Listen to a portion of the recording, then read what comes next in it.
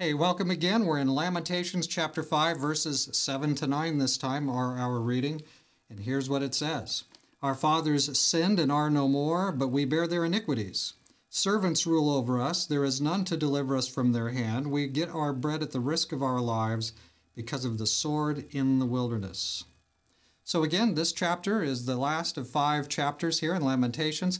This is talking somewhat about God's restoration, this chapter in general.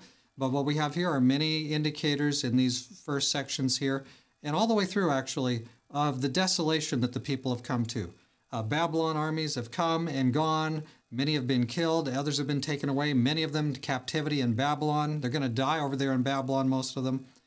But here's a scrappy group that's left, and they're struggling to find something to eat. They're struggling to survive. And so notice what it said there in verse 7. Our fathers sinned and are no more, but we bear their iniquities.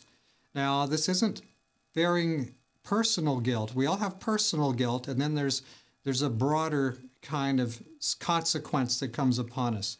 I live in a sinful world, so do you. If I'm driving today and somebody is drunk and they cross the center line and I'm killed in an automobile accident because they crossed the center line because they're drunk as a skunk and I'm not, it's not because I'm personally guilty. It's not because, it's like the tower that fell on all those people Jesus mentioned. He said that wasn't because of their personal guilt. They were in the wrong place at the wrong time in a sinful world. If you're killed by a drunk driver, you're in the wrong place in the wrong time in a sinful world. So the consequences are always there. Our fathers sinned and are no more, but we bear their iniquities. That's another way of saying we're really experiencing the consequences for their apostasies to the God of heaven, the King of heaven. If you're a child and your parents are smoking, you may get cancer from secondhand cigarette smoke. Is it you personally guilty? No, you're just in a situation, you just are in that situation in a sinful world. So what you have here is these people are suffering, but really those that got them into this mess, the princes, the priests, the false prophets, and the kings that got them into this mess in the kingdom of Judah, they're all either dead or carried away to Babylon, right? But here are the people that are left, and they're kind of bearing the brunt of the consequences of that. So we're living in a world where we experience many consequences. They may not be directly for our personal guilt, but notice what you have here. Servants ruling over them. There's nobody to deliver. They feel alone. Just getting food is difficult for them. And there's violence, the sword in the wilderness. So you see, it's very dangerous to live in a nation that's been chastened by God because of its wickedness. But God will still use us. He will still bring us back. He has a better plan for us.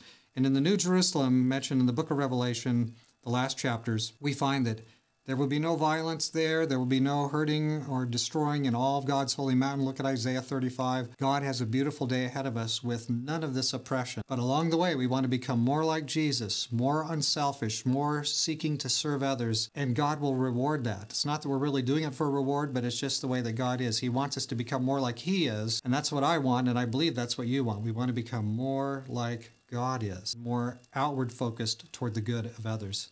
Friend, at the end of the day, here's the lesson. At the end of the day, God is our only hope. Every other thing is going to come to nothing.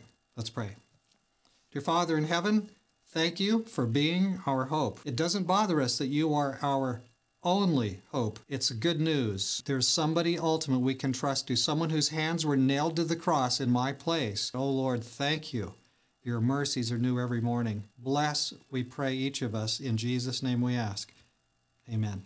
Hey, as this day begins, you and I were on the starting line, and if we take this day step by step with God, this is going to be a good day no matter what comes to you. God be with you.